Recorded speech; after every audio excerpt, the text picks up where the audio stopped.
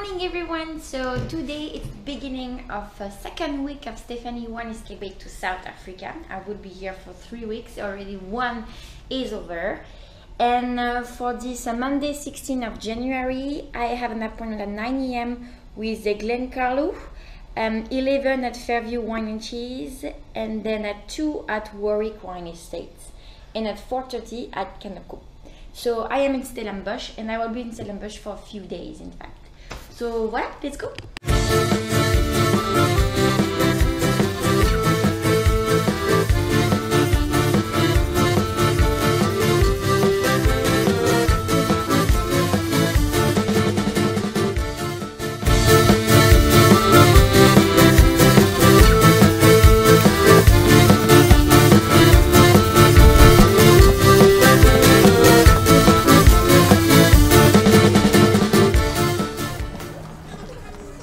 That's really cool.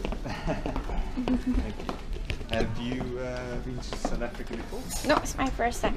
How many hectares is your property? We are 145 hectares, and of that we've got about 50 odd hectares under vine. And so for us, very much our strength lies in very classic styles. So it's Burgundy, Chardonnay, Pinot Noir, and Bordeaux varieties. We're relatively young when it comes to being in the South African wine industry. South African wine industry's got a huge wealth of history. Yes. And GLEN CARLOU, we're just actually celebrating our 30th harvest this year. So in 2017, that's 30 years of producing Chardonnay here specifically. So it has been 30 years. 30.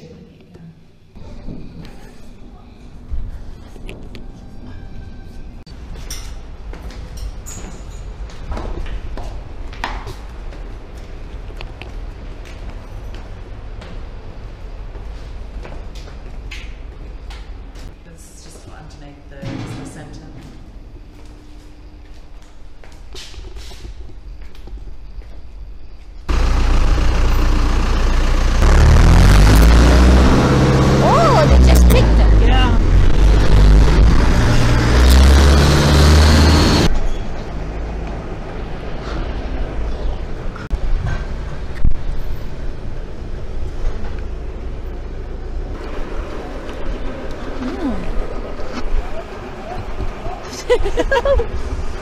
Very windy. They're lovely. Yeah. Really nice little citrus at one actually. Yeah, it's true. Very nice, thank you. Et donc me voici sortie de chez GLEN CARLOU et je viens d'arriver donc dans un autre domaine viticole qui s'appelle FAIRVIEW. Je sais qu'ils font aussi des fromages, donc ça s'appelle FAIRVIEW Wine and Cheese. Et puis voilà, donc on y va.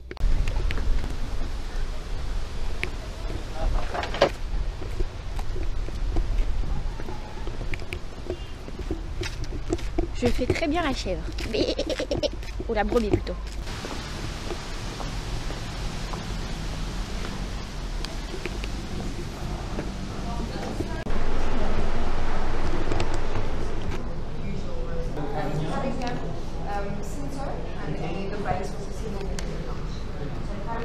So the history of FAIRVIEW started back in 1936 actually, when the farm was owned by the Backs the first time. And the farm is in existence since 1639, and that was the first time that they were vines planted. And Charles Back, who's the current owner, he's the third generation owner. And he replanted quite a lot of the vineyards on the farm, especially to the varieties that is suited for our terroir, which is the Petit Syrah d'Europe,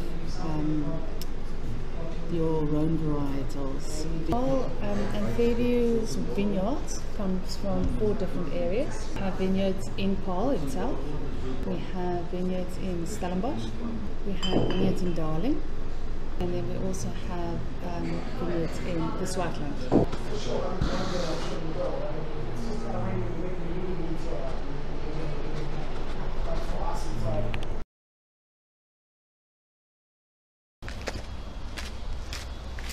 So we just arrived at Warwick Winery. Warwick Estate.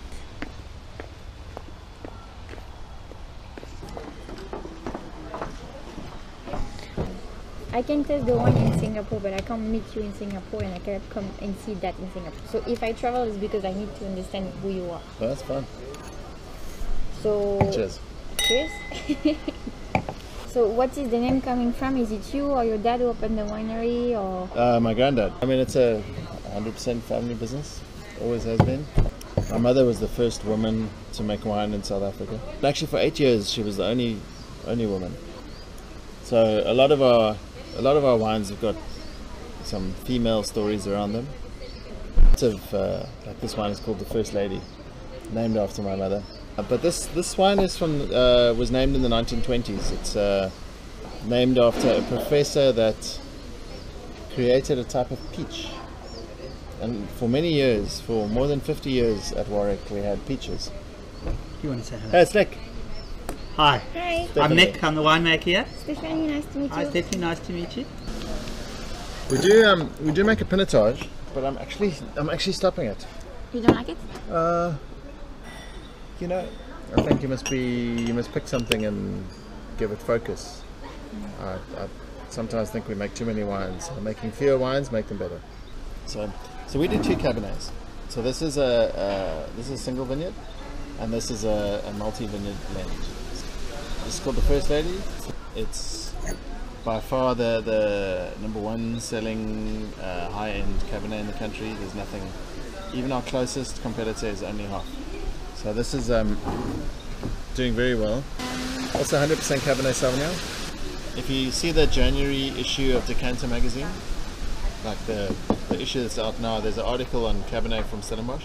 Oh yeah. And this is rated the #1 Cabernet in Stellenbosch in Decanter in January. On the blind tasting, if you will have to recognize Samansberg, let's say it's a blind tasting and you need to define from where that wine is coming from. I mean, the most prominent variety in the Samansberg is Cabernet. And I think the best Cabernet from South Africa all comes from the Samansberg. I think you would be looking towards some very pleasant, sometimes leafy, sometimes a little bit of herbaceousness, sometimes mintiness in the Cabernet that is not unripeness, but it's very much terroir driven. I think sometimes got a similar flavor profile to the Coonawarra.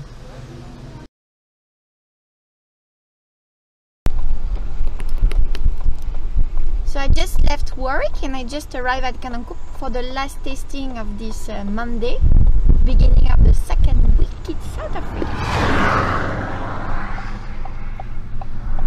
KANONKOP has been in the same family for now 113 years. So 4th generation owners. They're South Africans. They are 2 brothers.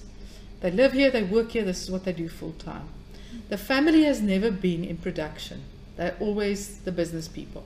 So we always have a winemaker and a viticulturist that are employed.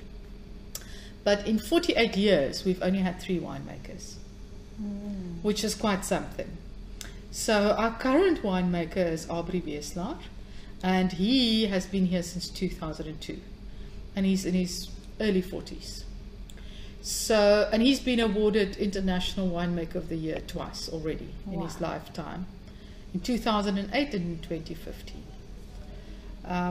But all 3 of those winemakers are friends, and they're friends of the family as well, and they will always have that invested feeling in KANONKOP. They will tell you it's not them, it's the terroir, and it's what the farm gives you. So it's very simple. We do things quite differently than many other wineries. We only have 4 varieties on about 100 hectares. Half of it is Pinotage. Good, more than 30% is Cabernet Sauvignon. So those are 2 main grape varieties. We have a little bit of Merlot and a little bit of Cabernet Franc. And the reason for that is we wanted to focus from the beginning. So for 40 years, we made 4 wines. And that was it. Through a blind tasting, how would you recognize a Pinotage? Right, I love your question. Okay, so obviously when I started learning about wine, Pinotage was part of my world.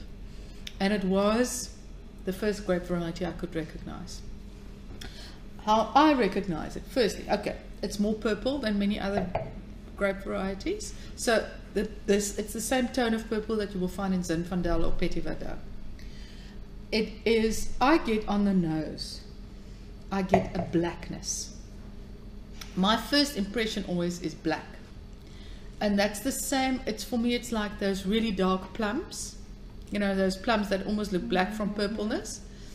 I always get a bit of a iodine inky kind of character. Something like, you know, that squid ink, this like squid ink pasta? Yep. Those are my two markers for Pinotage. Then, that's just on the nose. You get that first recognition. And those ginny, very dark, ripe plums. But obviously you get many different styles of Pinotage. Very light, Yes. almost Pinot Noirish, to very dark, to very modern, to all of it. So, you know, it can confuse you. And then on the palate, always higher acidity than many other grape varieties.